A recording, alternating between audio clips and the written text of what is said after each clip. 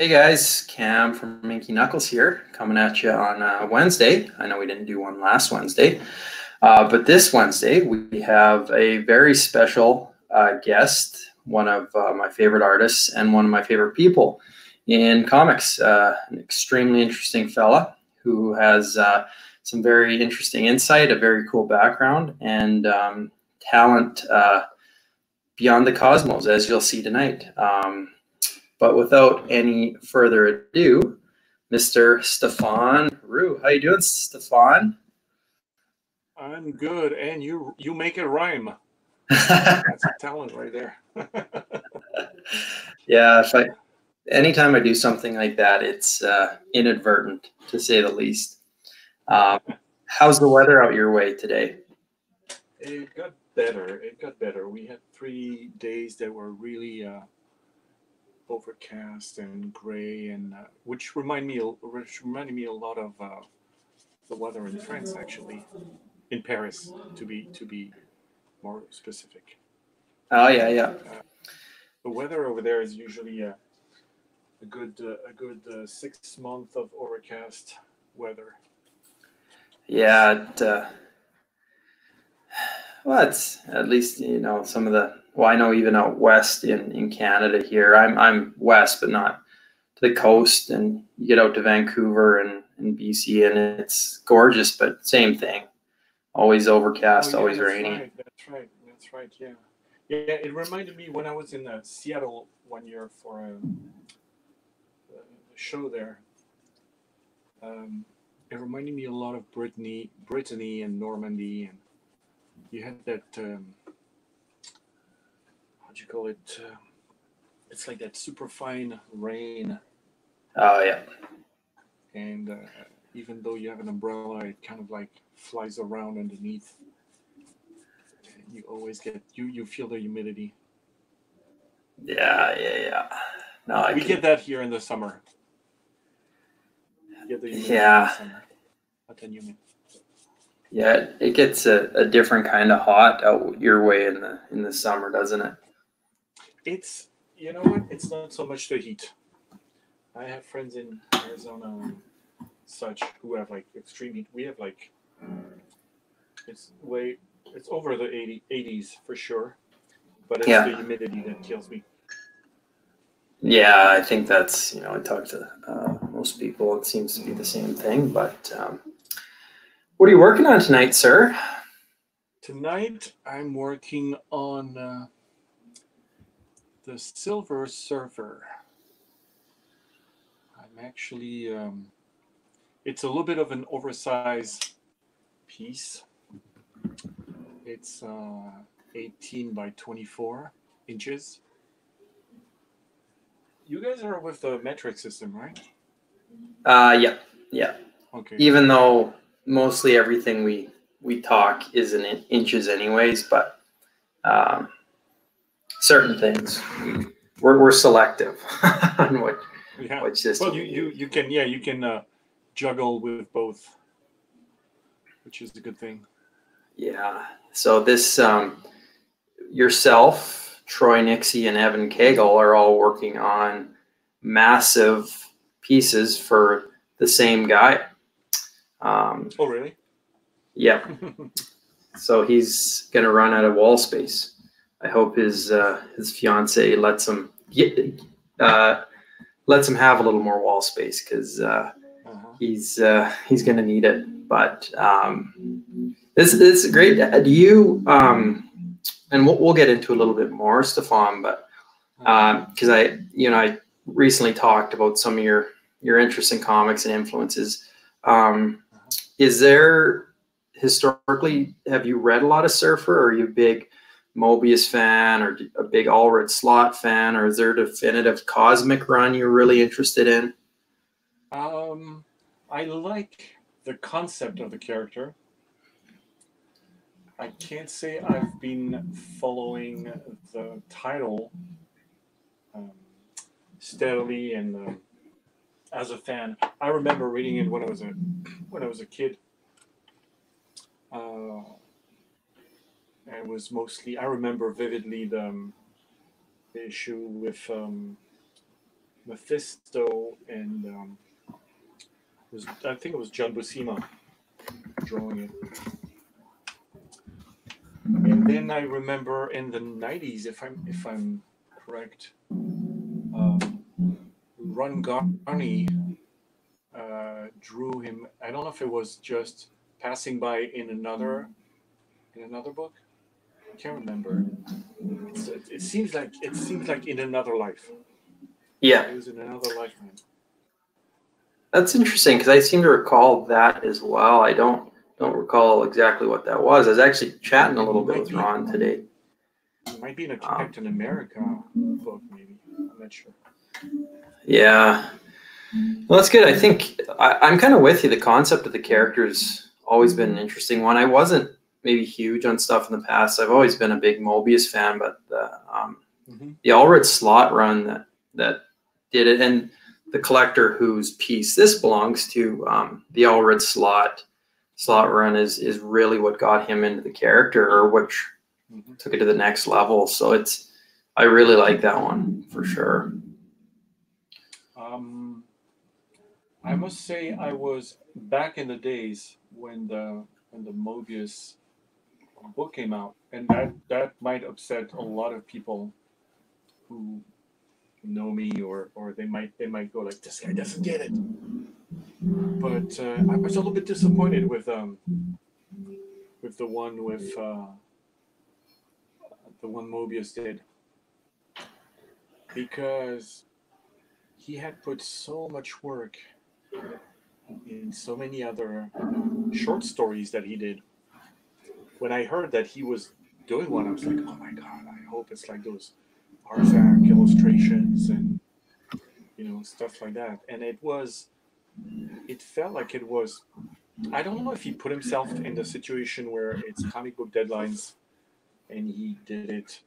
He had such facility in drawing, it was so easy for him without breaking a sweat that I think in some of the finishes it shows a little bit. Yeah. But the staging is perfect. I mean, you get a sense of the gigantism of Galactus. But it seems like there's a few things that were taken like shortcuts, I want to say. And of course, here in America, it's the great Mobius. So of course, because he hasn't done too many forays into the characters that are from around here, it was a treat. It was definitely a treat to see what he could do with that. But I guess my expectations were too high, I guess. Well, that brings up an interesting point, because, and my apologies if you can hear the piano in the background. There's a music lesson suddenly taking place at the worst time possible at my house. But I was talking to Marcial Toledano, a Spaniard on our roster. Marcial's doing a French book, Le Dominant, or I apologize for my butchering of the word, but I was talking to him about prospective projects and potentially, doing a North American project. What would that take, if that's what he's looking at? And, obviously Marcial's open to a lot of things, but he made a comment too about the deadline schedule, in French comics versus North American. He made it sound like he had a lot more freedom and flexibility to put a lot more effort into his work. Is that common? Oh, it is. It's been common for the last 50 years. And unfortunately, it's actually interesting because the Franco-Belgian graphic novel industry is trying to break down the process of making a book. They are now going back to what they did at some point in the 60s, stuff like that. You would have a guy do the layouts, like the storyboard. Yeah. And then you would have the guy drawing the pages. And back in the 60s, actually, mind you, there were a few products like detective stories or things that were in the vein of what Tintin looked like. And for a little while, it was studios working on those books, and you had the guy who specialized in drawing the vehicles. Um, you had the guy who specialized in drawing the backgrounds, Yeah. and they would actually participate in a book where the creator would draw the characters. There was no inker. It was not broken down like it's in the U.S. for comics. It would be you would draw and you would ink your vehicles, but you had to stick with a style, so it would not really pop out too much. And so they were doing that in the '60s, and now they're trying to bring it back uh, in the industry. When in comics, there's more and more books that are managed completely pencil layouts, pencil and inks Yeah. by the same creator. It's interesting because, you know, especially having that overly specialized for vehicles, characters, backgrounds, you'd worry about it lacking cohesion. No, but yeah, but the guys were. It was kind of like a boot camp. You had to draw in a style that was approved by. I think in the case of Tintin, that was actually the case. There was a guy who ended up drawing his own uh, books that were more about ancient Rome, and he was the guy who would draw the backgrounds. And then there was a guy who was into cars, the cars from the '50s, and he got handed a book with a detective, like a film noir kind of stuff. So eventually, the reward was you would get your own book, your own title. Well, I guess it's no different.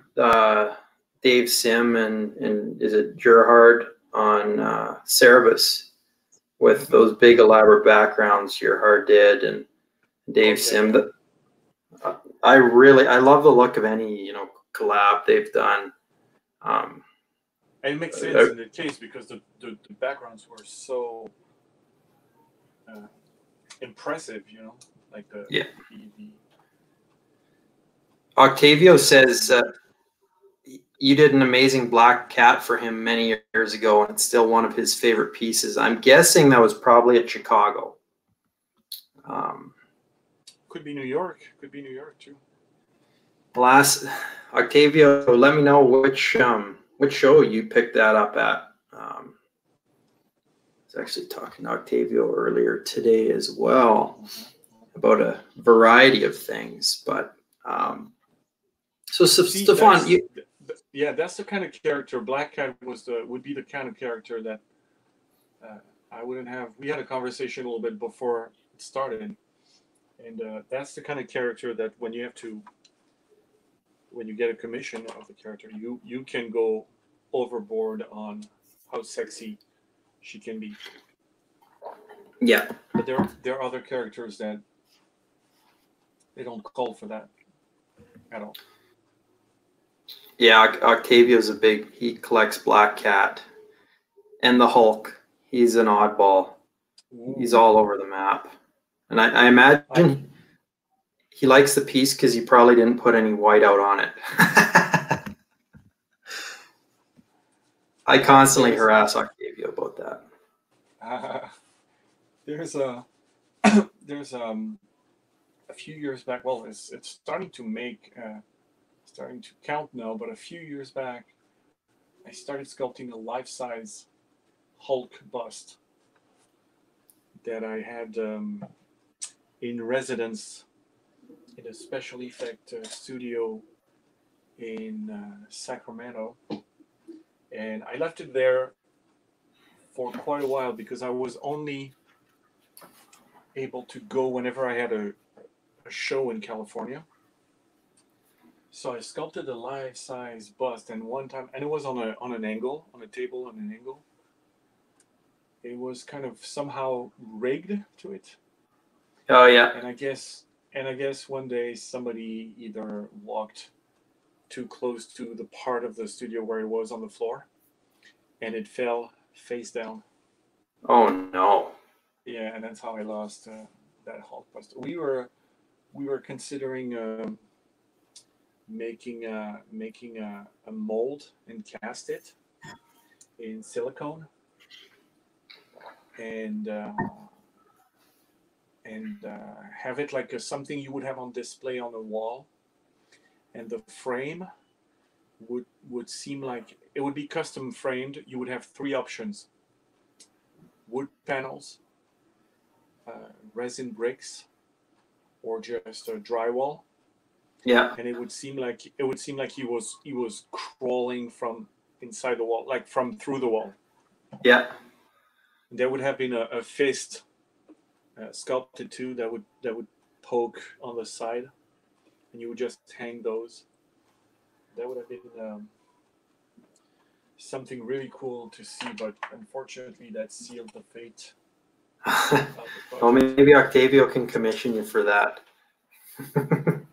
I have in my basement where my new studio is going to be in a few months.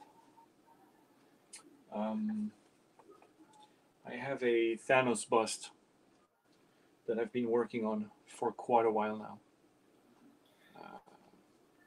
And it's been on hold because of actual work. This is on the side just for fun. What I seem to recall when I first started following you on Instagram, or I think when I first got Instagram years ago, I think right at that time you were posting mostly about a Rocketeer sculpture you were doing. Or yeah. This one's done. I just need to coordinate with a friend of mine and see how we can make a mold of this one. Because at some point I approached IDW and people who have a connection with the estate and stuff, and I haven't heard back. So, oh, cool. So I'll just probably make a mold and a cast for my friends and whoever might be interested, and that's it. And it's the comic book version. It's not the movie, the Disney movie version. Yeah. So it's the one with just one backpack.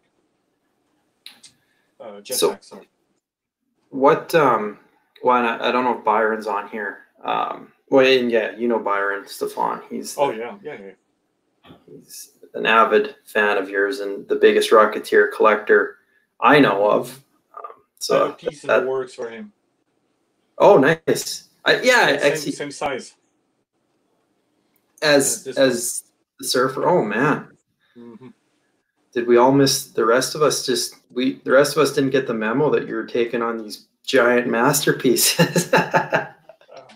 I like to, depending on the, if it's a bust or if it's a head sketch, it's 11 by 14 and stuff like that. But whether it's epic characters, like characters that call for epic, like Silver Surfer, Thor, the Hulk, the Rocketeer, those guys, the aerial guys, that's the kind of stuff you indulge in. But if it was, for example, if somebody had a fetish for Toad, one of those, or what was that guy from the Avengers, the not the West Coast Avengers, the Great Lake Avengers, like the bouncy guy. Blue and orange bubbles on his costume. Yeah. Oh man, that I would do on a smaller size. I'd probably do a Magneto, something like that. But Oh, that's interesting. Well, and what I found interesting too about the surfer when you kind of showed it to me last week, Mhm. you brought him to the forefront. Because I see a lot of surfer commissions, and the focus tends to be on what's going on around.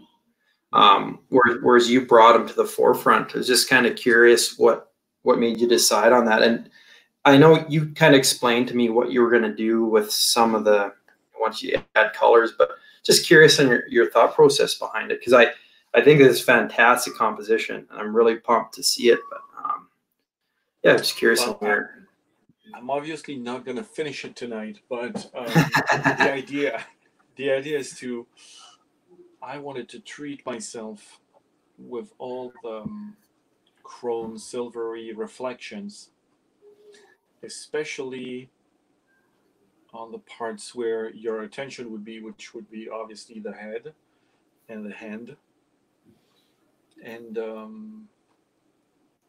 I want to try, if I can, actually on the directly on the piece. Speedball, thank you. Um, I would like to give a sense of depth between the face, the shoulders, and the arms, and the arm, and the feet in the back.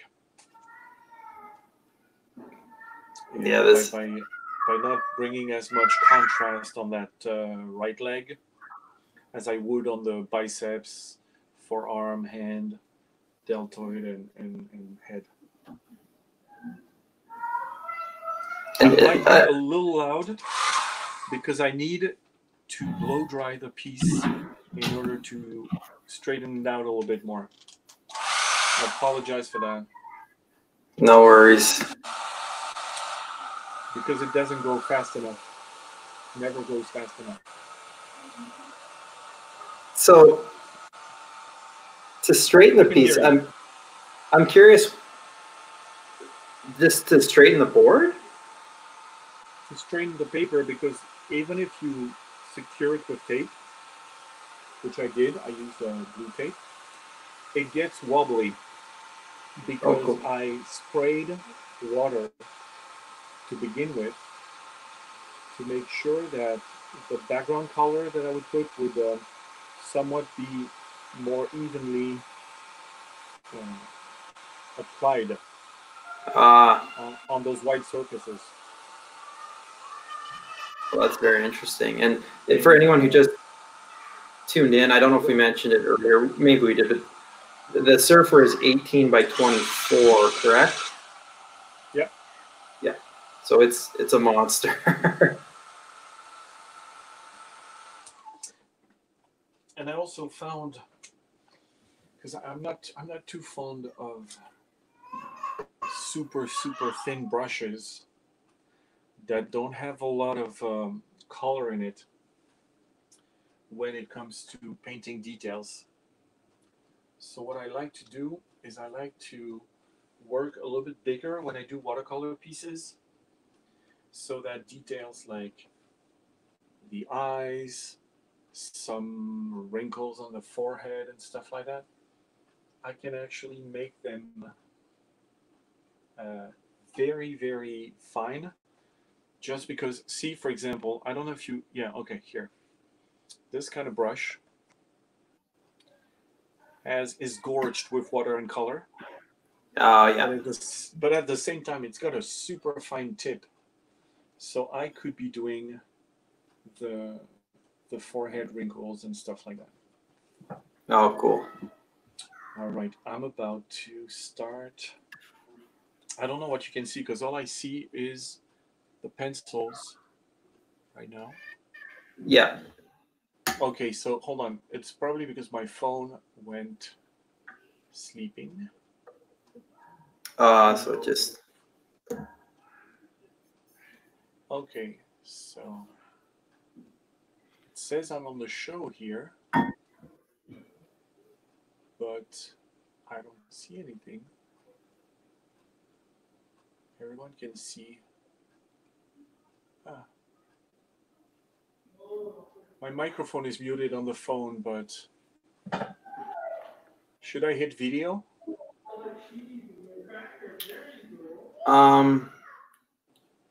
Sure. Yeah. Let me see. So you're saying that's just frozen on that image? Yeah, it's frozen. I don't know what you guys can see. Just the pencils. Yeah, that's weird because I started color and it used to work for a while at the beginning. I don't know why you don't see.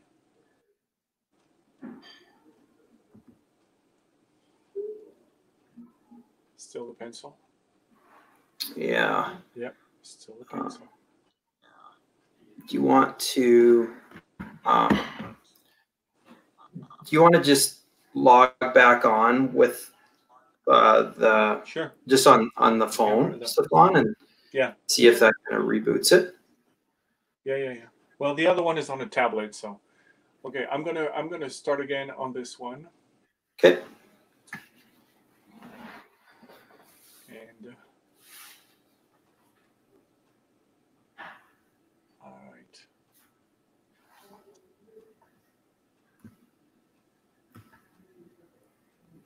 Yeah, that's weird because we have the odd glitch on here, but that's a new one, I think.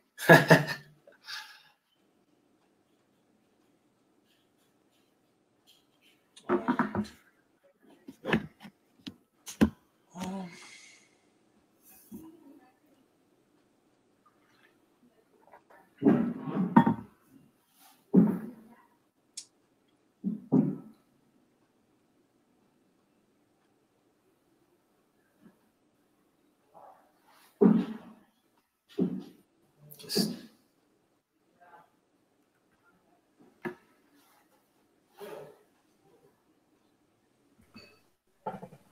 okay, so let me see.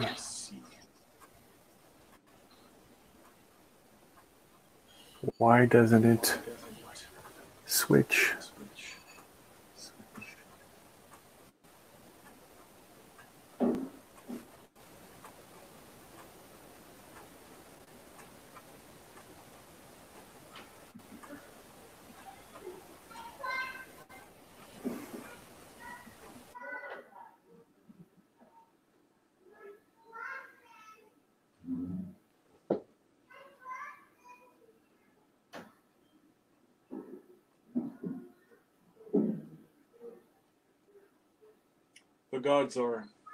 The gods disapprove of this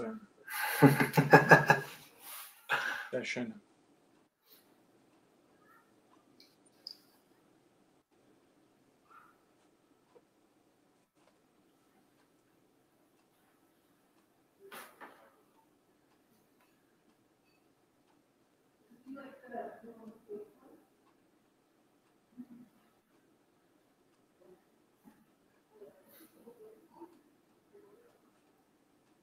I don't know why it's not coming up. Because I can see over there the top of my head, but it's a frozen image. Yeah. And here on my phone, it's still spinning.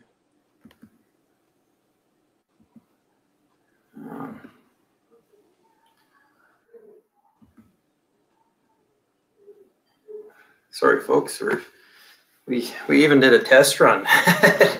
We were dialed in. Yeah, we did one. That's really.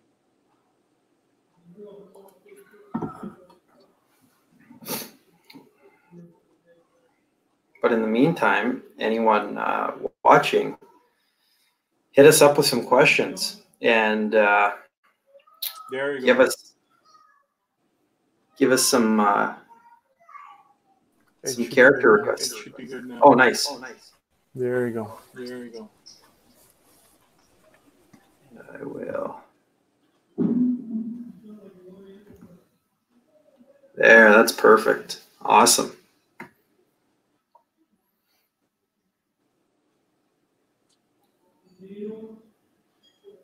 So, Stephane, we were talking earlier. I know I brought it up earlier about cool pieces you'd like to tackle. But before we get into that, let's just talk about your your affection for Garth Ennis. I think, like you said, some people associate you with, really, really aesthetically pleasing, gorgeous female pieces. And I think just because it's something you excel at, a lot of folks probably don't realize where your true interests in comics kind of lie. So why don't you talk about Garth Ennis and Preacher and how that kind of yeah. So let's not be mistaken. My favorite character is hands down the Rocketeer. okay. But when it comes to stories and the skills it takes to tell those stories and the intensity that are brought into those stories, Garth Ennis is one of the like really really on top of my list. Yeah. One. And specifically the one that was a major, it was a wake up call was Preacher for sure.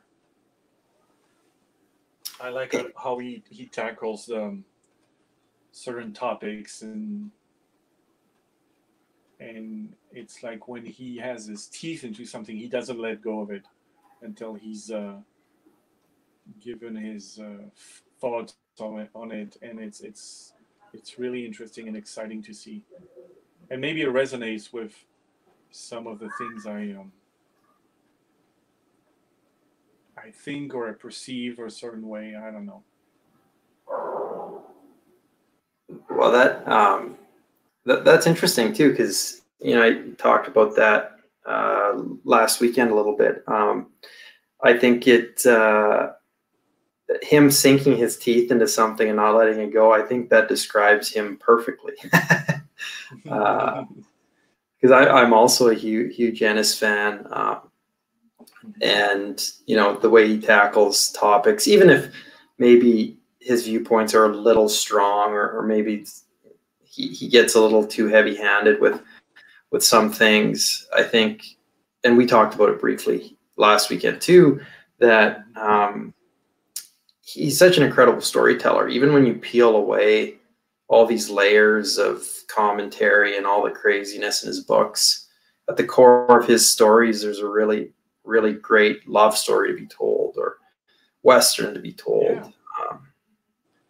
Well, the thing is, you said he has strong opinions on things, and I know it's a double-edged sword, because sometimes strong opinions can lead to really nasty and things we don't really old monsters and stuff that we don't want to resurface in our society. But he's telling stories.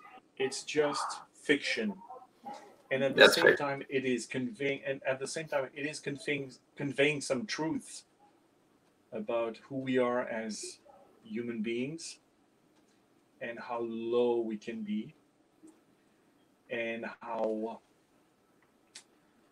either on some small levels or some bigger levels we can redeem ourselves. He's not lecturing anybody about this. He's not setting a moral standard or whatever. You take what you want in the stories he has to tell, but showing the lowest mankind can go is not done to bring us down. It's just to telling things as they are, because not that we think about it on a daily basis, but every once in a while, whatever your background or your culture is, I guess there's always been a fascination for what lays underneath, what is the game at play, whether it's geopolitically or emotionally between people. And we always want to sugarcoat. And we live in a society that is trying to make everything look glamorous and sexy and wantable and something we want to have, own, or become. When at the end of the day we wake up and we walk around in our pajamas when we get the chance because we don't want to look glamorous all the time. But the media is trying to sell us everything as the utmost sexiest thing you can own or you can be, and he doesn't buy any of that BS. And I think it's refreshing. Yeah, I think you're bang on. And before we get into some more of that, just quickly, Stephane, Jonathan asks, do you like the Preacher TV show? You know what? I watched it up to a certain point, and I found myself forcing myself to watch it. I know you've had conversations about the art of Steve Dillon. Yeah. Which I think was a perfect choice for the book because it steps down in a certain level or focus on aesthetics that would be unnecessary for such a powerful book. Yeah. And at the same time, in the TV show, there are some aspects of the aesthetic that lies into also, and I mean, I'm maybe too predictable for that, or I might be too much of a sucker for what a comic book is when it's done in such brilliance, and when you have a lineup of artists that does such great art, like Glenn Fabry with the covers. Yeah. It was so realistic that I was a little bit disappointed with the cast, not in their ability to act. I think Tulip the personality was perfect. I love the actress, the way she performs, and I've seen her in other stuff, and I really acknowledge the skills and the talent and everything. But I think I was too tied on what she actually looks in the comic book, and I was expecting I would see that. That's a good point. And I mean, it's all varnish. It's only superficial, right? It doesn't do any damage to the show. The things that I struggled more with was that I know the book so well that when you were taking shortcuts or liberties, I was a little thrown off. It was actually sometimes pulling me out, getting me back in, pulling me out, stuff like. And I was like, I was also watching it with the eye of a director because I directed animation shows. Yeah. I did a lot of storyboards, and knowing the book, I was like, okay, TV shows have the budgets of movies these days. So it's not about the money. It's not about the format. It's about the decisions you make on how you tell the story. And it was too distracting for me to just enjoy the series.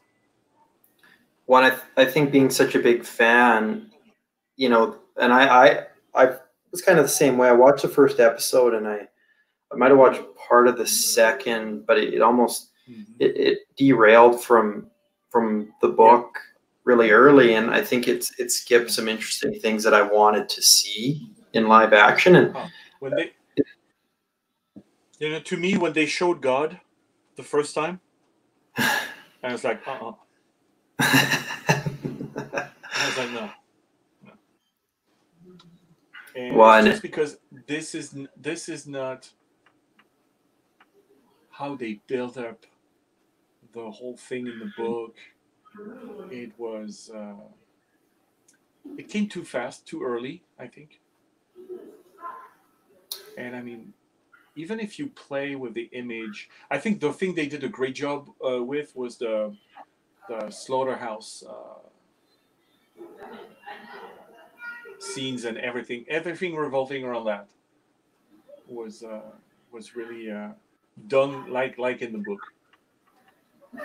Oh, and I can't even. I didn't watch the whole show, but so I can't say I can't tell if they integrated. I think they didn't, because maybe the estate would have a say about this. But I like that moment in the book where they have a nod to Elvis. Oh yeah. When Jesse is picked up by a guy in a pickup truck, and the way it's told, the way it's written, with the accent that you can actually hear, that was one of the best written sequential art with really minimal staging and stuff, because you never see the guy's head, and when you get who it is, you're like, oh my god.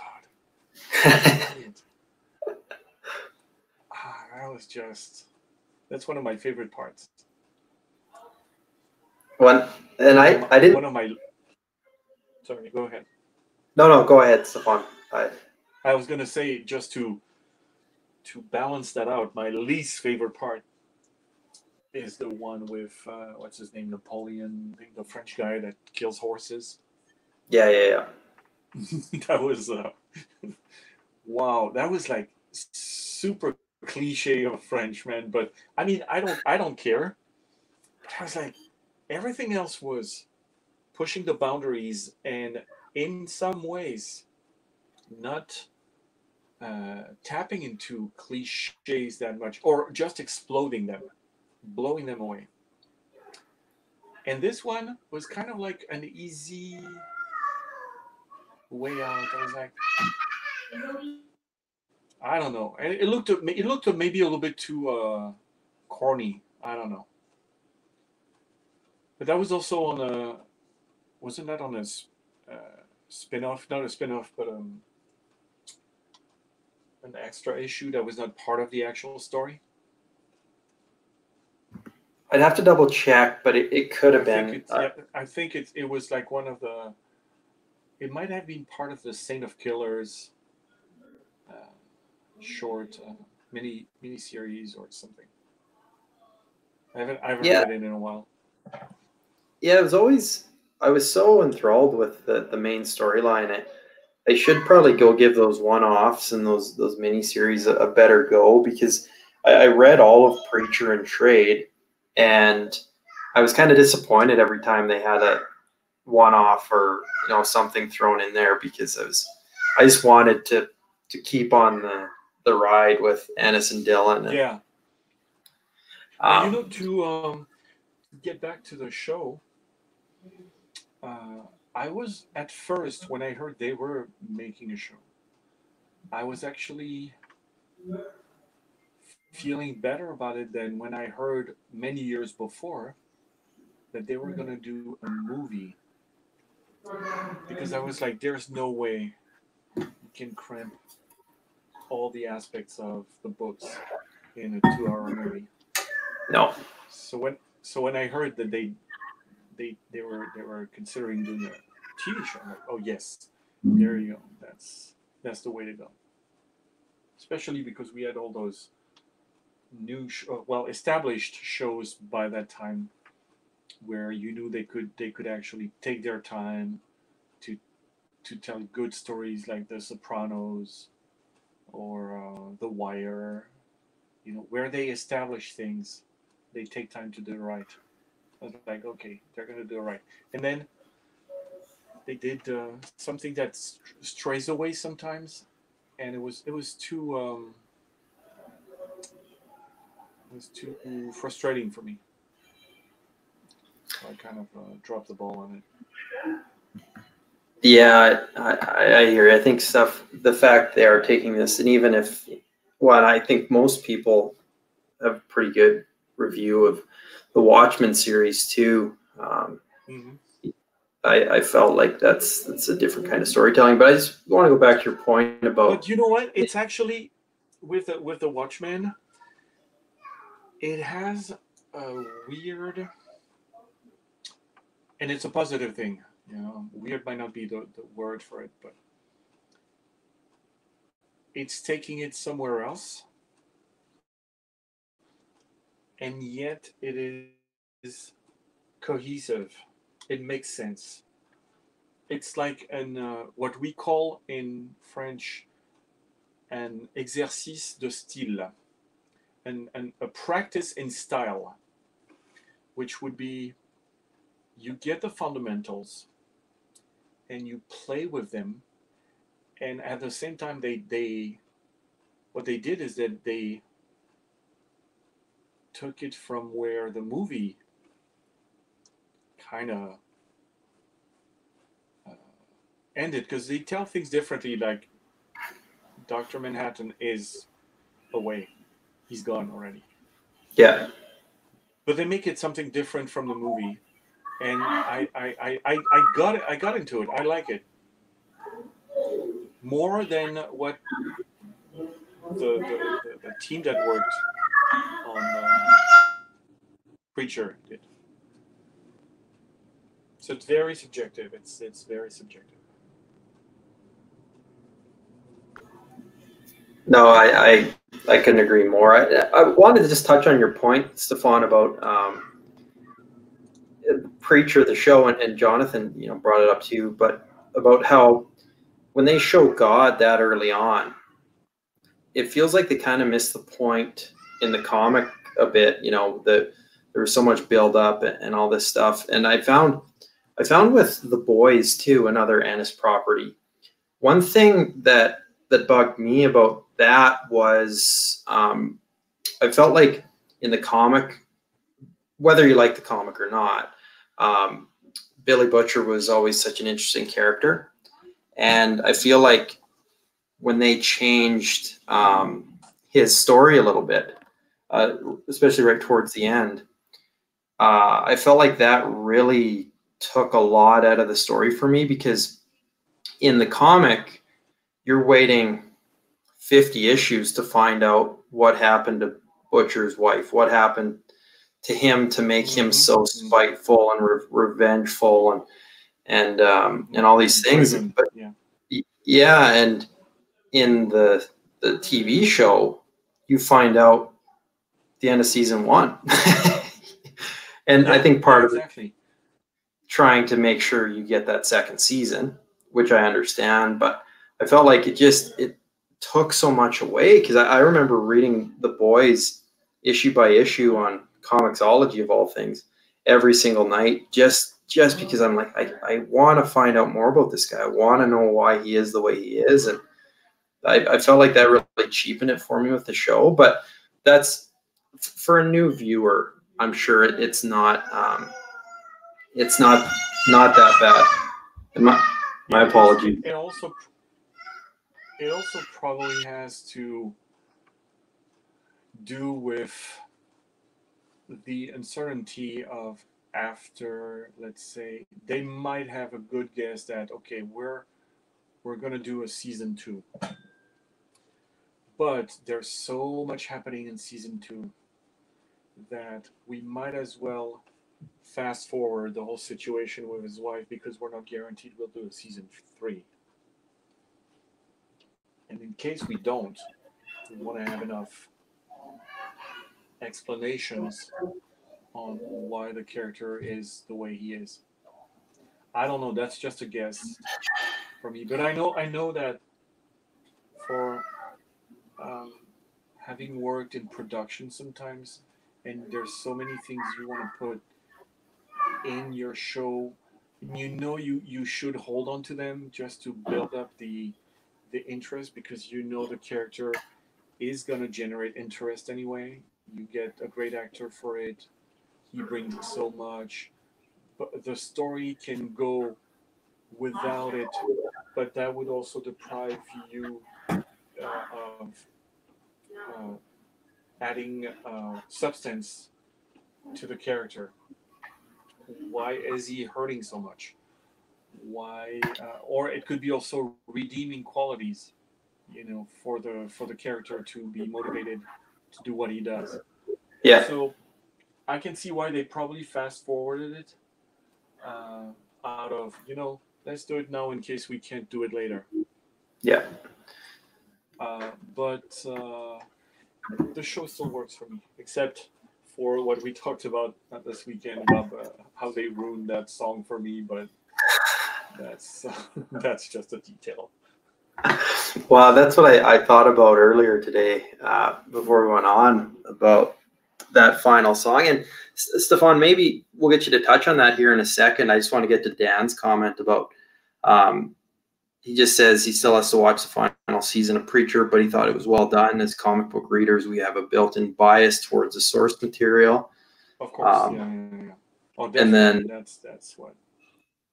yeah, it's so hard for us to just enjoy something as it is because of those expectations, and not just the expectations. The Watchmen, Preacher, The Boys, like, well, maybe less so The Boys, but Preacher and Watchmen are incredibly well done stories in any medium. Like, it's not Well, just because it's a comic. It's a there's masterful something. story. There's so much work. There's so much work put in it. I'm not even talking about the artistic part, the writing to make it cohesive, balanced in terms of pace, of moments where you would slow down things to establish a little bit background, or the moments where you would rush things to give the reader a sense of urgency, danger, excitement. And at the same time, you do rush parts because you either suspect a flaw that you can't address, although that's not the way to go. You might want to settle the record, and make sure that everything is airtight as much as possible. Yeah. And sometimes you just go over some things because you, as a writer, they are not relevant to the story or to the understanding or empathy you would get for a character, or the disgust that you want to generate from the reader about the character. So you juggle with all these things. And then I know we keep talking about the fact that once you've done you've produced your opus, it happens that people take it from there and make it their own and stuff like that. But there's something with all the effort that the writer has put in, the reader brings something else which is equally committing to the book. And when that happens, it means the writer has done his job. He's done a good job. Yeah. Where the emotions he wanted to convey, like the love story between Tulip and Jesse, the betrayal of Cassidy, all those things, the way they take a certain pace to be built up in the book. If this is rushed as a job in a show or in a movie, you can feel betrayed by that. And in a way, it is legitimate because this is what helped build the personality of the characters, the way you perceived as a reader a sense of realism to what was happening in a situation that is completely like she's a killer, he's a vampire, he gets her hooked on drugs. Okay, but it resonates with things that seem so real for the reader. The reader brings his part of believability to all the efforts that the writer has done. Yeah. That when somebody brings his own subjectivity because he has interpreted it different than hundreds of readers have understood otherwise the same way, and then somebody who has access to producing, directing, putting it in another medium, imposes his vision or proposes his vision is more accurate. Uh, it can be sometimes disappointing. It's interesting because I think when I was reading Preacher for the first time, I did have expectations about where comics go, and you want the hero to win, you want him to get the girl. And when I think that was one of the most jarring things I've ever read in a comic was when Cassidy got Tulip hooked on drugs, because that whole sequence made me so uncomfortable, and I didn't like it. It truly. And the thing also is that despite we lost track for I don't want to say for a split second, but that's where he's tricky and he's talented, a talented bastard. Yeah. Because he tricked us into liking Cassidy. And Cassidy is a guy that has lived centuries and doesn't care. And we kind of lost track of that because he was, on a weird, perverted way, he was lovable. And we tend to forget that, dude, he's a vampire. And that is the kind of... Is trickery a word? Yeah, I think so. Yeah. Okay, so it's the kind of stuff that we fell for, all of us, or most of us as readers. And when he did that, we were like, oh, no, dude, no. I know I was like that. I was not... I was somehow uncomfortable with it, but I was like, dude, you don't do that. Because I saw it as a metaphor of something else. Like the dirty traits that a friend would do to a friend through his girlfriend, you know? Yeah. Yeah, dude, you don't do that. You don't do that. And that's how it resonated with me. But I was like, damn, he tricked us. What? And it's funny too, because I think part of the trickery with Ennis is Jesse is such a black and white character in some regards that right is right and wrong is wrong. Like he's driven by this moral compass, and obviously, he crosses some lines and lots of other stuff goes on. But at the end of the day, it's this respect. It's this Wild West, old school respect thing that Jesse has, and for someone to stab him in the back that's another perversion of the story. I don't know. I haven't read any interviews or anything that Garth Ennis might have said about this. But after the John Wayne era of cowboys and stuff, it has actually, on a European or maybe on a wider worldwide scale, I think in the Middle East, maybe in parts of, I don't know, India, South America, definitely in France and Europe, in some parts of Europe, it seems like there has been a rejection of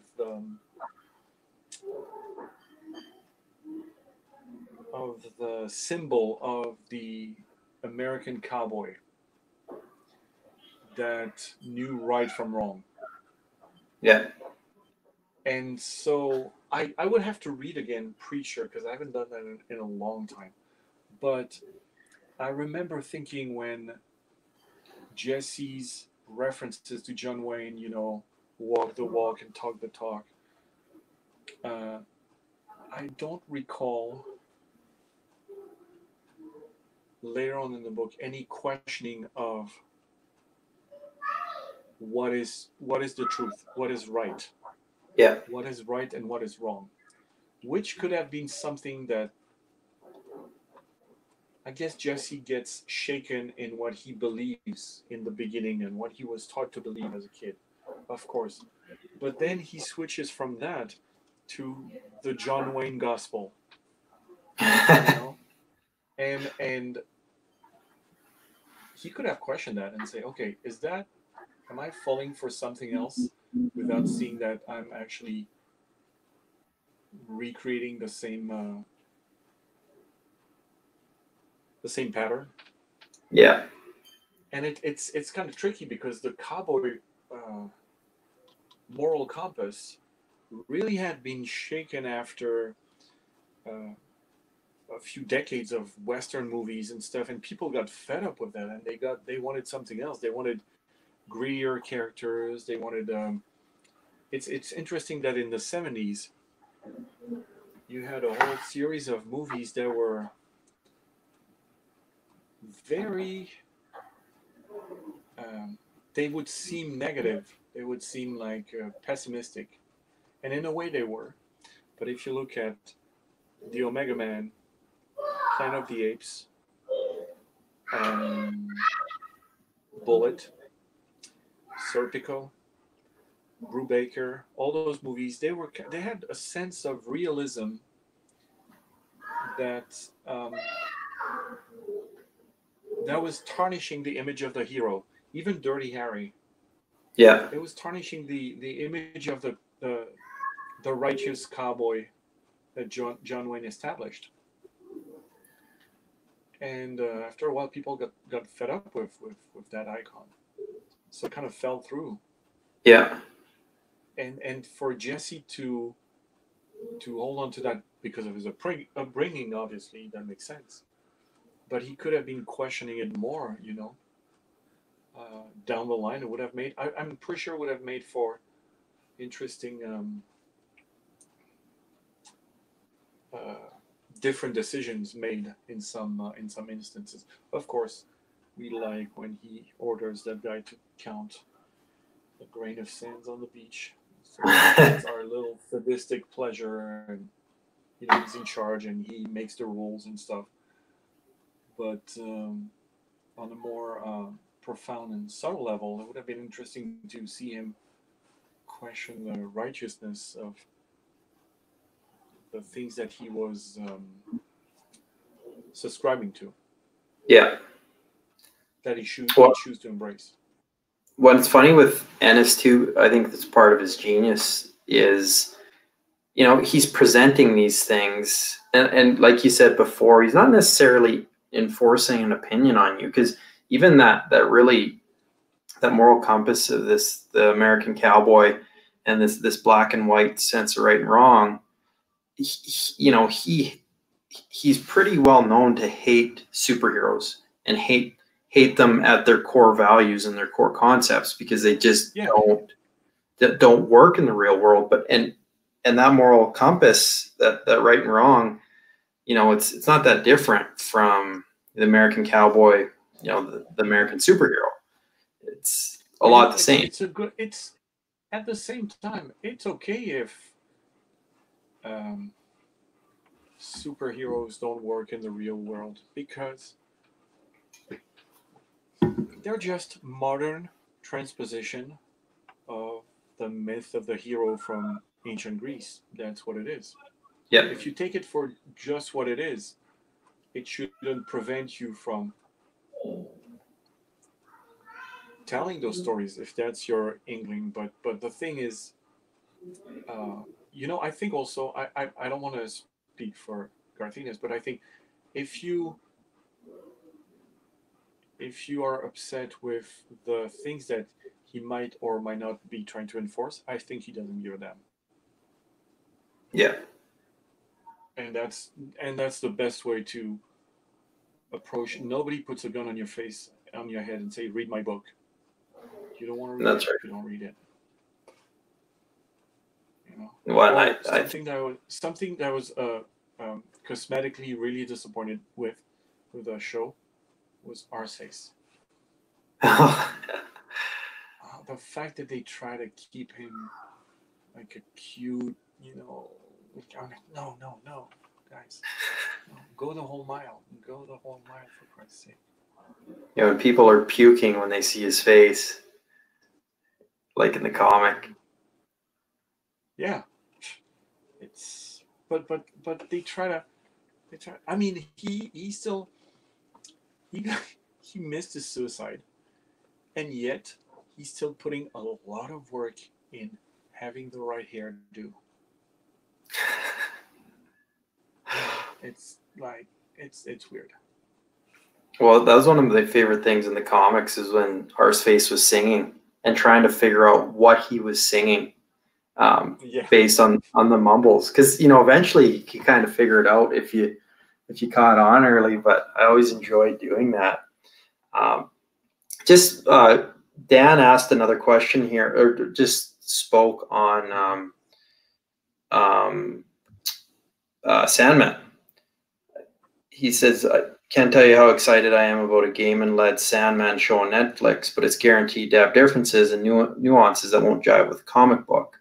He says that there's a lock, that it's a lock based on the casting search news that's out there right now. I was just curious what you thought about that, Stephane. Do you have any affection for Gaiman and Sandman? I have never, unfortunately, I've never read any of the books, and I know it's a big, um, it's missing in my understanding of the genius of Neil Gaiman. So, and I would hate to discover the show before I've immersed myself into his story. So, I might grab a trade paperback of some of the arcs that are significant. But maybe, Stephane, maybe this is a chance for you to go in blind and not, ruin a good production because of your Yeah, expectations based on the comic. yeah, but all those things that I I got a little upset with was because also when I read Preacher, I was way it was 20 years ago. I was really I was less. It made a strong impression. It made a strong That's impression that whatever I read these days, I can I can um, how do you say, I can take it with a grain of salt. I can put things in perspective. right. The Yeah. things I read when I was 20, 25, I was still an avid reader of comic books, and I was kind of like um, not finding the things I wanted to read in the mainstream books at the time, except for very very few exceptions, like some of Alex Ross's books, like Kingdom Come, Marvels, and before that, Frank Miller, like the Daredevil run, um, uh, the the Watchmen, Batman Year One, uh, and stuff. I'm mixing more with Miller, but that's when I read all those books around the same time. That's what got me back into comic books. But then after that, I needed something with substance, and that's when books like Preacher came out, Yeah. and that was my next step, and that's like the last thing I read that really really knocked me off my seat. Uh, and also, after that, I was so busy with my career in animation, I didn't have much time to go to the comic book store to read books. And then after that, being in the comic book industry, I had even less time to read. So I missed on a lot of really good books that I know are good. I just don't have the time to to read them. Well, it's funny that you say that because I've talked to a couple creators just at cons. And this was years ago when I first started collecting, and I know David Finch was one of them, and I can't recall who the other one was, but just talking to them about this is the same kind of thing where, um, hey, what are you reading? What do you like? And David and another guy both said, um, I I don't read anything, and they both made a point to say it's not me trying to be pretentious. I love Yeah, comics. no. I just Oh yeah, yeah, don't have time. yeah. And and it's like when you have time for yourself and you don't want to do painting, you don't want to do sculpting, you've played with your kids, you've done you know, you spent some time with your friends and stuff. When you have time for yourself, the things that you might want to think you might think you want to catch up with is reading an actual book. Uh, More than reading more comic books. It's, you know, it's that joke where no, it would remind me of work, and in a way, there's some truth to that. You know, and you wouldn't help keeping the professional line. Say, oh, I would have done that different, or it's hard to pull yourself out and be just let yourself, you know, being carried away uh, with the story. You can't do that uh, with all the books. Obviously, Preacher, I was not uh, looking at the book and dissecting it. And again, in a way, Steve Dillon's art helped with that because it is established uh, as the style is gonna make it so that you will focus on a level of the writing like you haven't before. That's right. At And first, I don't know. when my friend introduced me to Preacher, I was already a lot into the beauty of the line art of a comic book, and I was like, that's not for me. And then my friend insisted, and he said, no, no, seriously, dude, read it. And I trust his judgment. So when you know, when he speaks, you listen. And I was like, oh, dude, you are so right. You are so right. Yes, I don't know if you, Uncle Sherwood. I don't know who that is for. yeah, it's a giveaway. Whoever is the best comment at the end of the show gets it, right?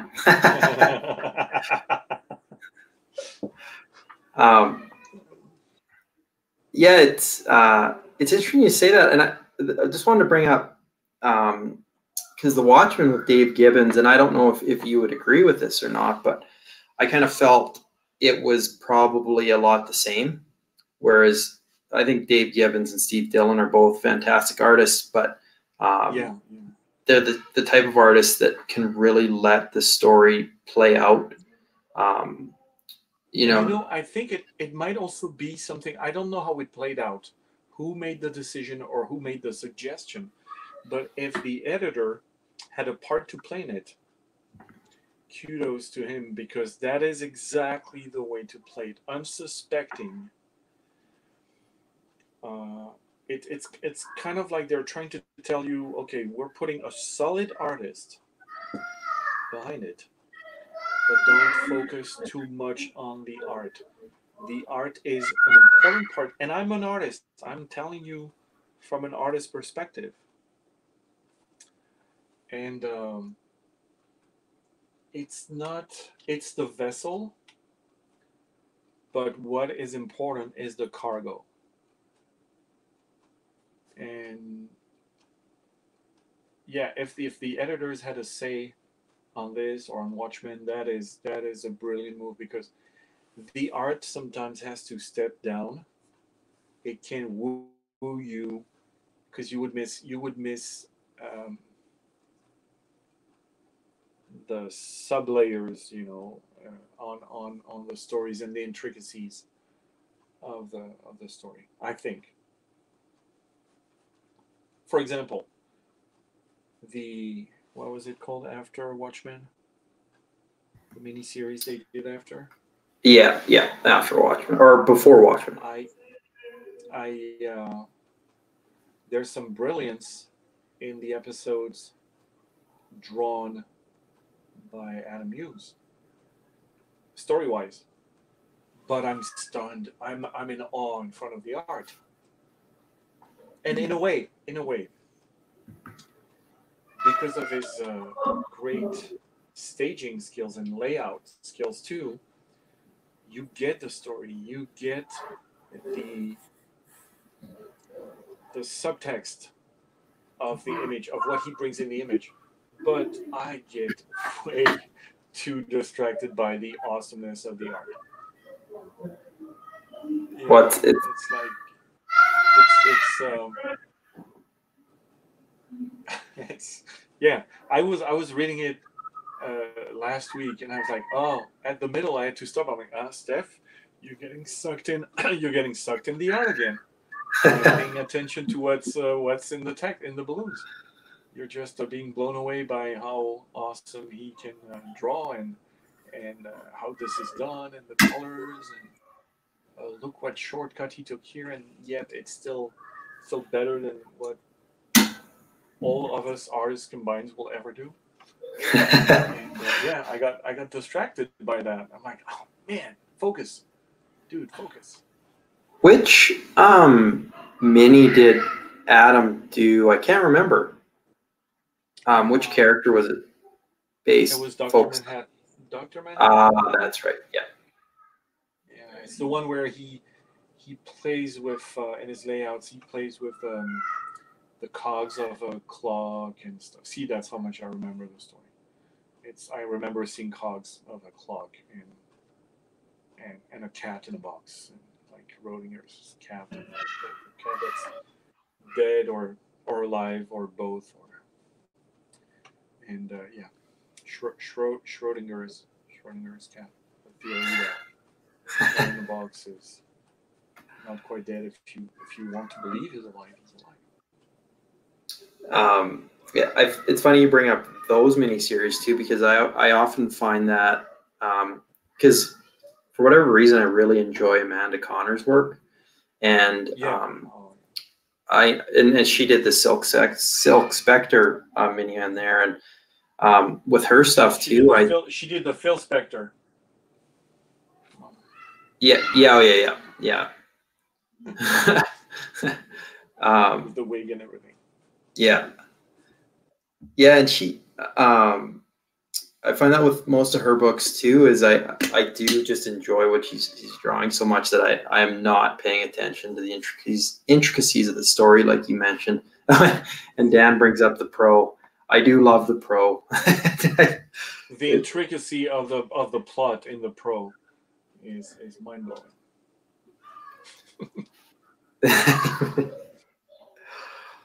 Yeah, yeah, they're an odd mix for sure. She's Amanda is number one. She's a peach. She's a sweetheart, and number two, it constantly has that fresh, like refreshing uh, take on any character. As I just yeah,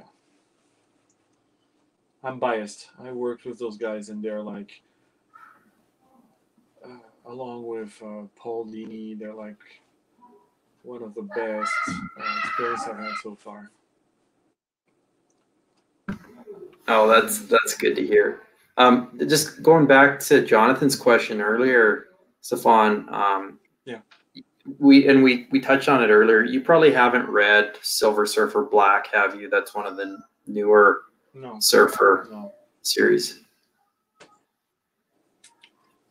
And Jonathan, it was really enjoyable. I think Allred Slot. I think that's kind of the preeminent one for me, anyways. The newer one. The trad book was gorgeous and really cool, but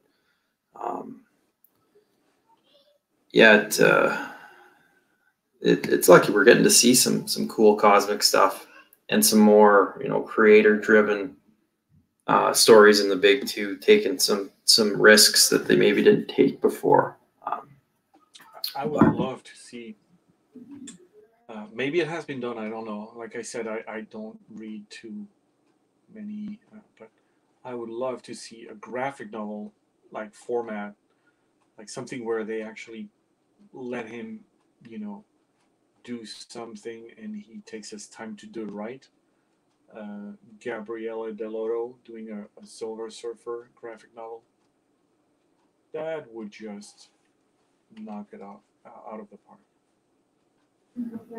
When they gave him that brief X-Force miniseries, Sex and Violence, I thought it was the same way. I um, really enjoyed that. It was just him running wild and excuses to draw Wolverine and Domino and all these action and sexy poses. I love that book. But he's so good with light shining out of the darkness that I can't imagine if you were to do a even just maybe a one shot, like something with a light story. I want to say with a Silver Surfer, but it's just him against the vastness of space, and it wouldn't even need to be as colorful and sexy and glamorous as the space backgrounds you have in Guardians of the Galaxy, the movies, like with all the colors of the rainbow and stuff like that. But something where it's pitch black and just the surfer coming out of that void and shining and being like a beacon of hope for whatever alien race that he comes to the rescue, or to help, out and stuff. That would just be gorgeous. It would just. Ryan asks, who would you want to see write a surfer book, or who could write a good surfer book in your opinion, Stephane? Wow. Wow. Depends on what you want to do. Depends on what kind of story you want to tell. If you want to go back to some sort of established roots, like the Silver Surfer is kind of like a Jesus creature, in intergalactic space and stuff. I would have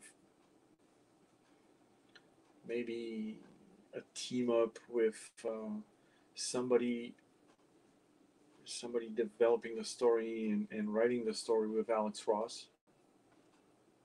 Um, but potentially comic book artists who do mainstream. I would have to check that one. The Assad Rivet uh, Surfer mini series. Um, there's a bunch of guys that I like. I like their writing. I like Jim Kruger's writing. Um, uh, and potentially, it doesn't really make sense because some mainstream writers have their own projects too that they write, and they do an equally good job at that, if not better sometimes. But uh, potentially every mainstream writer should be able to switch from Iron Man to Silver Surfer to. Some people are more comfortable with writing group stories, like Fantastic Four, X-Men and stuff, and they're not as not as inspired by loners or single characters and stuff. So I don't know. Well, I think I like the way Matt Fraction writes stories. I like Jim Kruger. Well, I think the first step in trying to, especially with some of these big two characters, and if you get a writer you want on it, having that, Elseworlds, that out of continuity mini that they could write, I think is half the battle, because the giving a fresh take to a character that's established is also creatively very interesting to do. Because you feel less um, guilty taking the character in different paths and taking chances with the characters, because it's it's a sandbox that is established as being it's an alternate reality. You have fun with that. So I guess it's liberating in some ways. I'm excited to see what the What If Marvel series is going to be about.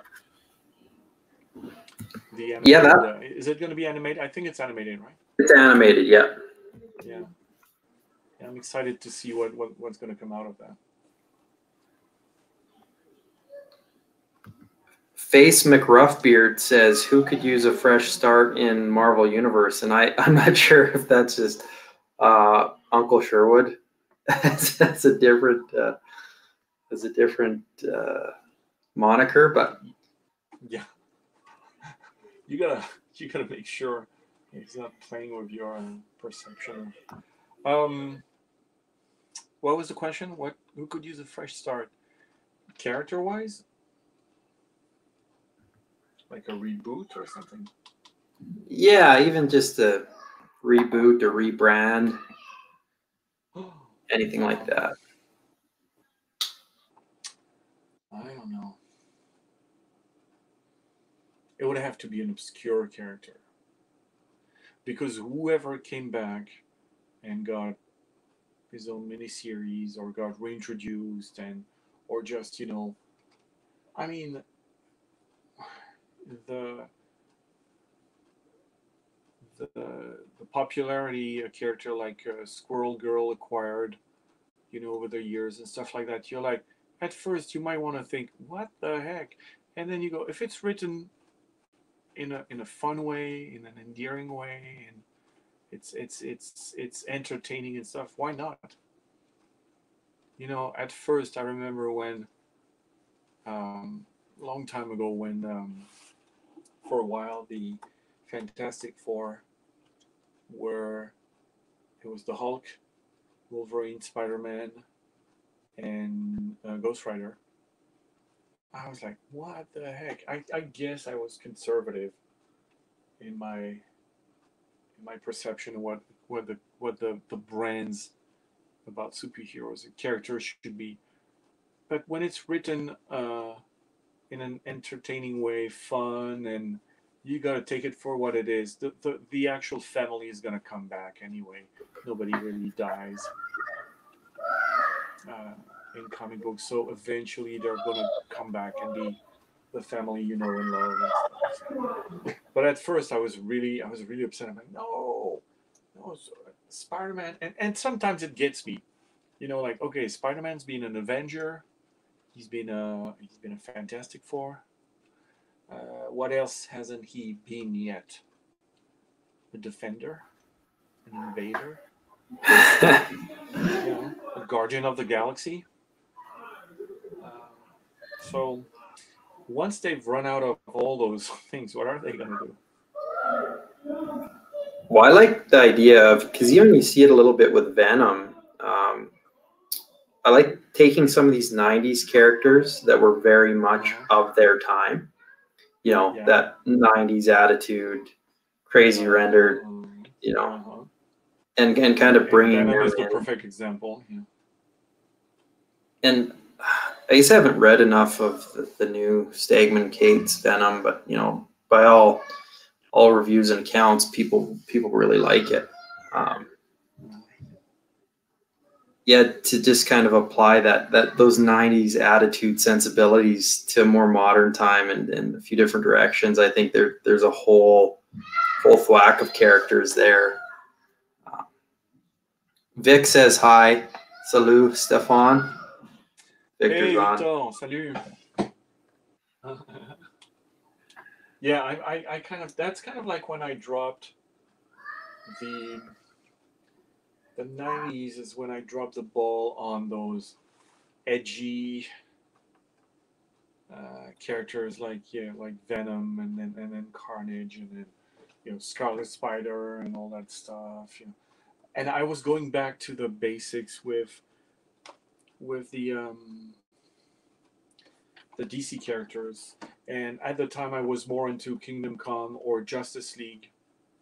The Justice League that was it Keith Giffen, I think. It was like the comedic era with what's his name, Kevin McGuire, drawing the the Justice League. It was with Guy Gardner as the Green Lantern for the Justice League, and then Adam Hughes did a few issues. I was reading those because they were funny, and I was reading when I wanted series stories. I was leaning towards Marvels, and then after that, Kingdom Come and stuff like that. And I was going back to the basics, Year One, uh, Watchmen, and stuff like that. So everything that was so 90s, I never got into. Well, I think, so much of that stuff just hasn't really aged well. Yeah, and I mean, I'm surprised. I mean, I shouldn't say I'm surprised with the success of Venom, because Venom taps into the raw energy that I guess younger readers. It's an outlet. It's like, oh yeah, you don't hold back. You just go crazy, and this is the impersonation of no boundaries, no limits and stuff. When the character is starting to become um, what's the word I'm looking for? The establishment. Then probably have to come up with a new character like that. A new character that shows the edginess that Venom had when he was still a young character. Yeah, So that's. what I'm. Oh, okay, go ahead. No, go ahead. Oh, I was just gonna get back to the piece where what I'm doing right now is what I'm doing with the Silver Surfer is I'm locking, because of the nature of the character, all the strong contrast between light and reflection and shadows. But in a way, when I do, especially with watercolor, when I do painting, I pretty much lean towards the technique that Alex Ross applies, which is you block. It's the equivalent to the underpainting technique of for watercolor. You just block the shadows, and because you block the shadows on the character, you bring up the lights, and then after that, whatever color you're going to put on top, if it's a warm-blooded character with flesh tones and stuff like that, or even a green alien like Drax, or basically the color that defines the character is not the most important part, because the heavy lifting and most of the work you've done has been done with defining the shadows and the light, therefore the light. It's almost like putting colors over the shade, the shadow work on a character is like being a 5-year-old and coloring by numbers. You can't go wrong when you put the skin tones or the hair color, as long as you've done a good job at blocking the lights and the shadows on initially before you put the actual color of the object. Oh, that's very interesting. It's more obvious with a surfer, because that's all it is. And then what I'll do is I might go for how the background interacts in terms of colors with him. You know? Right. Is it me, or is it the fact that the image is tilted? It was. I think your phone just flipped it. Huh. Interesting. Because it was. Yeah. So should I do this? Sure. Is it better? Is it gonna? You'll probably do that, and then it'll compensate? flip it again. It doesn't show as much, but okay. There you go. It's a little bit better. There you go. All right. So I can see on the screen that everything is pretty much even in terms of darkness. And what I'm going to do is I'm going to keep this, as it is, and I'm going to boost later on, not tonight, but I'm going to boost the contrast on that whole area so that it's even darker where it should be. So Yep. that it would look like this is coming more forward and this is more in the distance. And then I'll have to be very cautious with the surfboard that I don't over render with silver shiny effects the board so it doesn't come forward and crushes the character in the attempt of the foreshortening and stuff. And for this one, Stephane, you went straight pencils to watercolors, right? Yeah, I wasn't sure at first if I was gonna go for a mix of techniques like micron ink pens, uh, a little bit of pastel, a little bit of color pencil. I might still do color pencil at the very end to straighten out a few details that uh, and and maybe some highlights, not highlights, but blocking of colors with gouache. But I don't know. I don't know. I like the uncertainty of I'm gonna play by ear and see where the piece gets me. Uh, because whenever I try to go for something really established, that's when I've such expectations that if only one little detail goes wrong, that's the only thing I'll see. When I know I can enhance a few parts with a different technique, like put a layer of oxygen with a white pencil if I want to tone down this part here, or if I want to do highlights with white out, or gouache or acrylic to make something shine, or if I want to do a splatter of with a toothbrush as if it was a super shiny spot on the body, then I can still do that and mix it. I like when I mix techniques.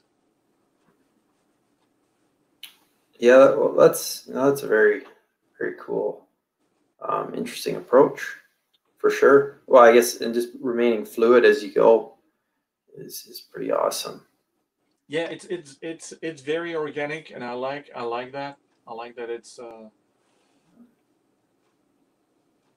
it. There's a part of it that is the image I have in my mind, my head, and there's a part that I guess it's the happy accidents. And you didn't expect that part to turn that way, but then you know that from there you can bring it somewhere else. And you're never really taking chances. You're not screwing it up. I mean, you can, people are like, "Oh my God, watercolor is so difficult, and you can't mess it up. You can't erase." Yes, you can. Your eraser is called water. You know. That's a good point. How much did you play with the composition of this one before you decided to go? Oh, I did a lot. I did a lot. I usually don't do a lot of different compositions. They're actually here at hand. Let me see. Got them right here. And I remember the first sketch we did when we talked about it, and I recreated it when I got back home. And I actually have them here. I'm putting them on the table, Oh, nice. and I did several. I did several of them, which I usually don't. I usually don't do.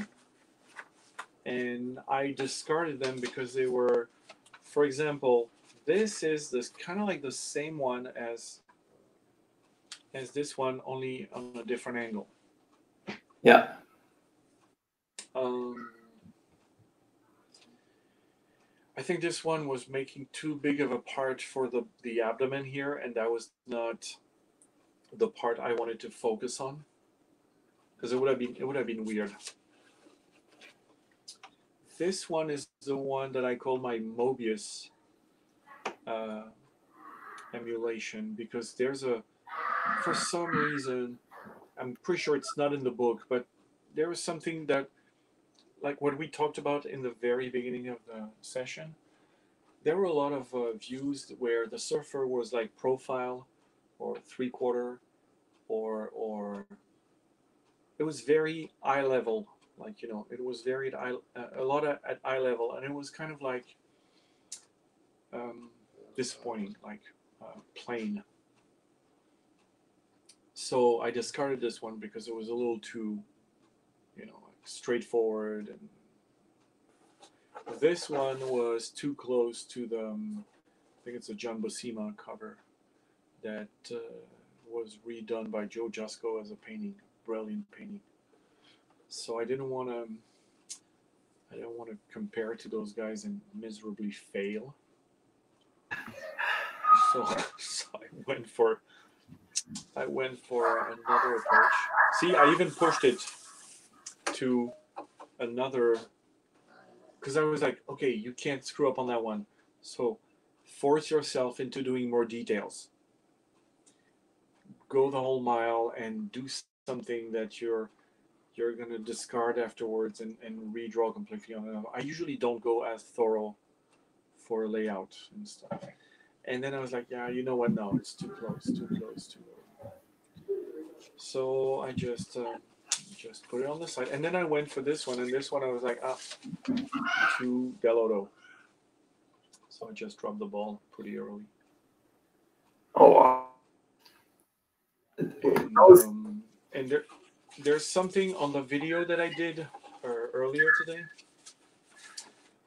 It's really quick on the video, but there's actually this part here. I can't move it too much, but I redid the hand, because at first it was like this. It was more like a hand that was in that position, like a very, you know, John Buscema or another guy that was really good with drawing hands back in the 80s was Kerry Gamble.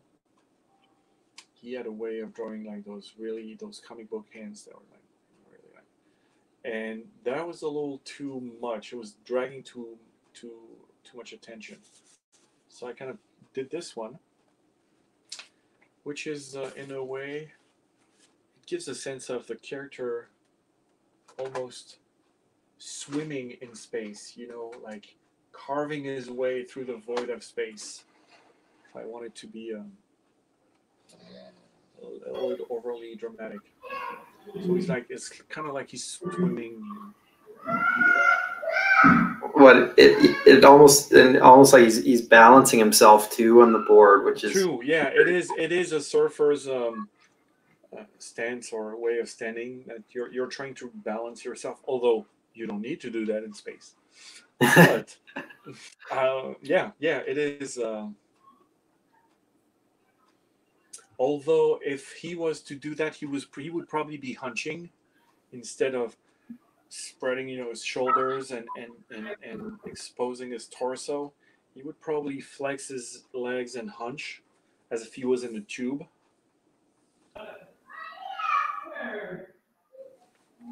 Ryan asks, how about those? So he at 3 a.m. in the dark with last cold depressing armor.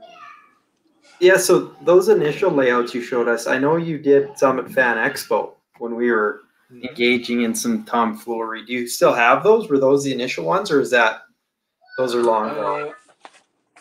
I'm not sure. No, I think the ones I did were really, really rough, and I don't think I kept them. But this page is my attempt to recreate what we were talking about. These two for sure. Okay. Yeah, I'd kind of forgotten that there was the inception of this commission occurred late at night.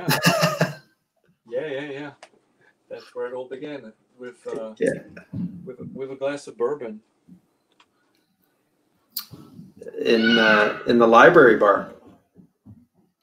Oh yeah, that was actually before when we Oh, were right up in the yeah. in the room. Yeah. Yeah. Yeah. Those for anyone Yeah, because curious, when we were at the bar, I was working on the Green Lantern.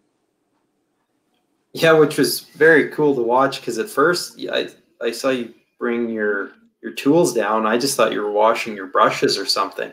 Then all of a sudden you just just side eye glancing, and then I'm like, oh, he's working on something, and then sure enough, It's one of those few times when you feel you can. It's always hard to when you go to a show. You want to spend time with friends, new made friends or old ones that you meet again with, and you want to enjoy the company. And you have some commissions to do, you have some work to do. So you're torn between should I stay a little bit longer downstairs and then go back to my room and do the work? And this time I felt like I had the focus, the energy to do that. And I knew I was still gonna enjoy the company and somehow participate because I knew there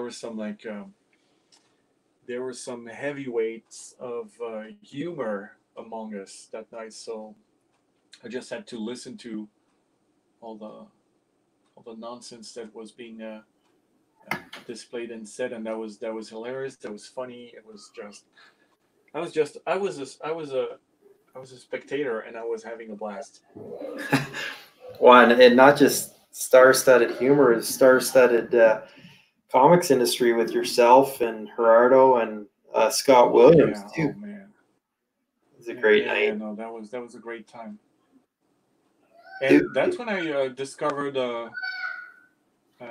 Gerardo, and I was just when I started watching your videos like 2 weeks ago when he did that uh, Lobo, and oh then I yeah, saw the Barbarian that he had done before. Oh man, it's just, and he said, "Oh yeah, I don't paint too much. I don't do that too often, dude. Like you could have fooled me."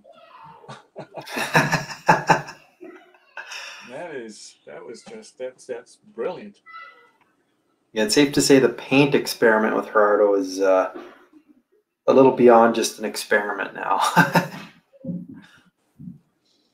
I'm what I'm doing right now. I'm kind of walking on eggs. Like I don't want to. Um, I don't want to damage the character in terms of splattering and stuff. I want to establish the shapes, the volumes, the contrast between the different parts. But in the end, to gain some energy, regain a little bit more energy on the character, I'm going to add some. There's going to be some mishaps of projections of white paint, of speed lines and stuff like that. I want to mess up the piece, but that's going to come at the end, either during another session or maybe later on during the weekend probably. Because I'm working on a couple of things right now that are taking a lot of my time during the day and night, and that is my first break in a long while. Usually at that time I'm still working.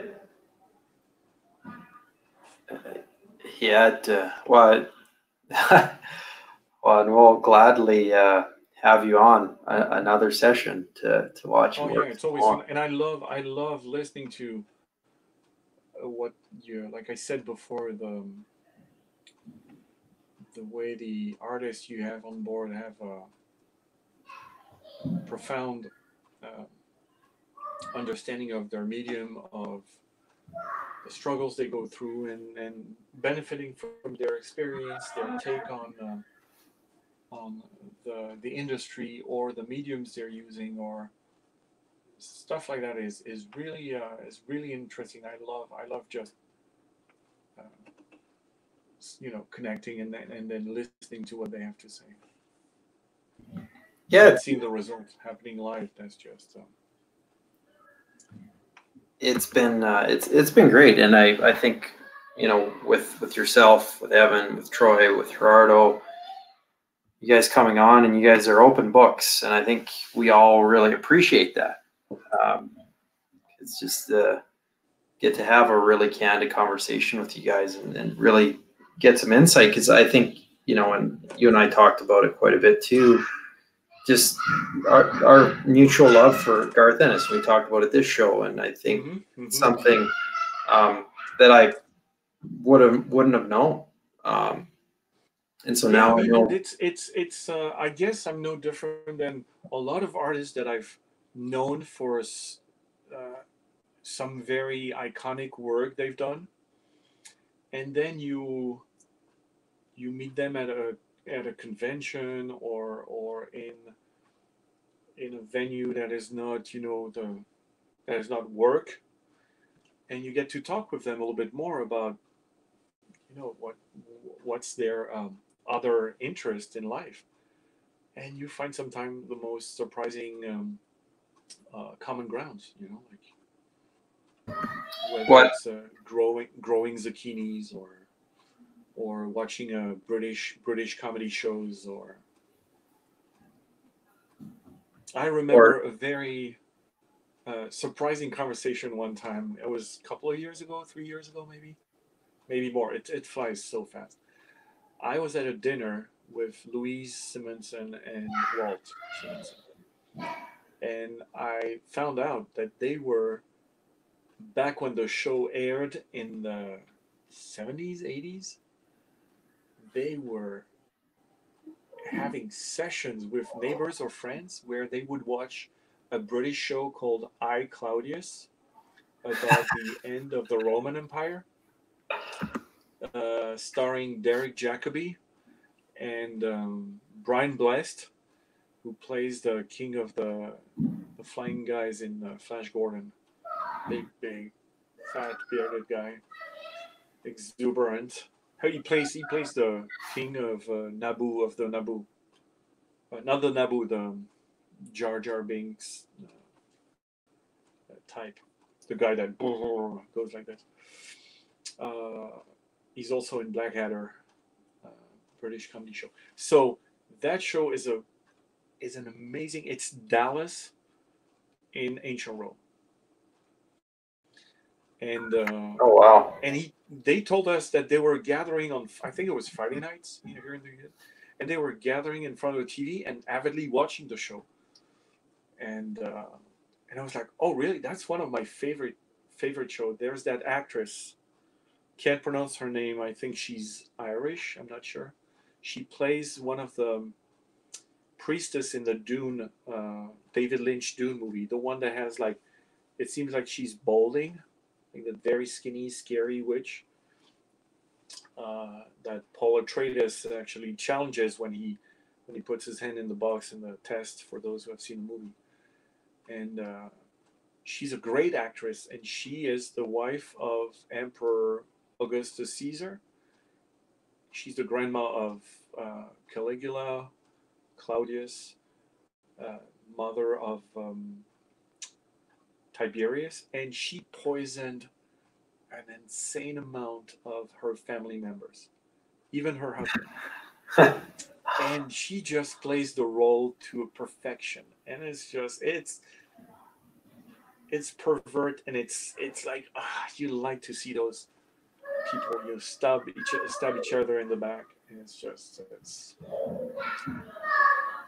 it's a really great British show. It's all shot in studio. It has that feel that only the British shows of that era have, like the Doctor Who kind of, like, yeah. in onset staging and lighting and stuff.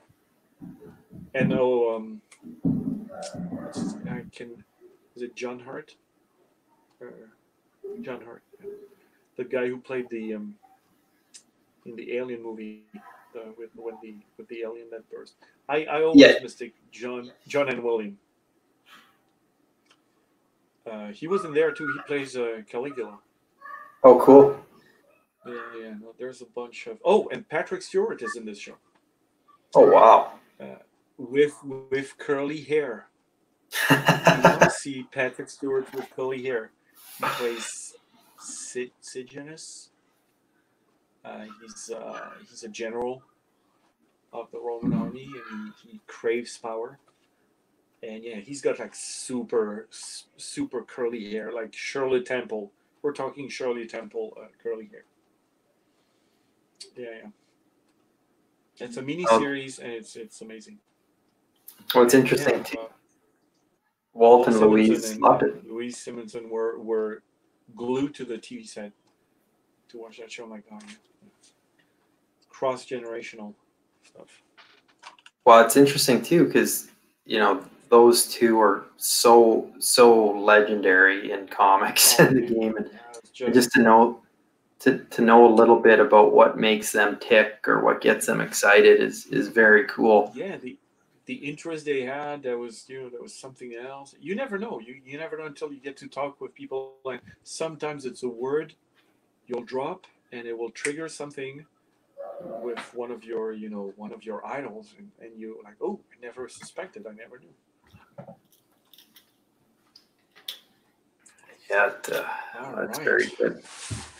Well, Stephane, that we're coming up on the 2-hour mark, so I think now is as good a time as any to maybe shut it down. Sure. Let's maybe take one last peek at the Surfer. Let me see if I can stretch my. There you go.